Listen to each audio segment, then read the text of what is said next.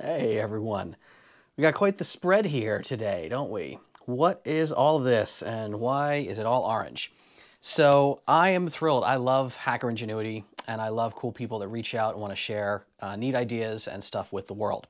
So a buddy of mine, Jake, he reached out to me and he's like, hey, I really liked your laser training video things that you're doing. That's really kind of cool stuff. But the chop down, the chop down brass, that works, right? If you want to do that, so you can keep cycling the slide without locking back on an empty mag. He's like, but I took that idea and I kind of ran with it. And he has made 3D printed inserts that can drop down, in a mag. We've got 9mm, we've got 45 as well.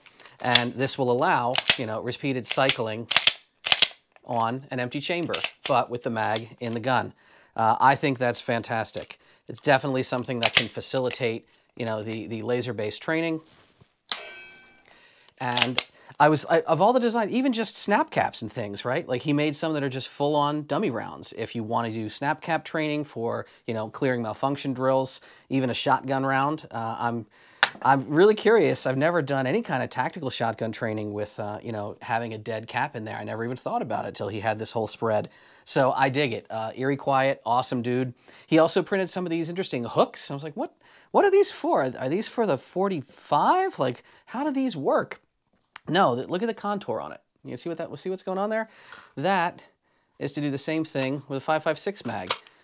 That is not his design. He was kind enough to print them for me. Kentucky Rifle made this one. But all of them are up on Thingiverse. I'm going to put the link down in the doobly-doo. So if you want to do laser-based things or dry fire drills or anything at all, really, and have a 3D printer, you could save yourself some scratch and save yourself some scratched up fingers with a Dremel.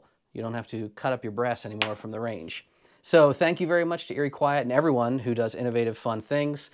Hope all of y'all can save a little bit of money during this ongoing pandemic and not burn as much ammo at the range training each week. Stay safe out there.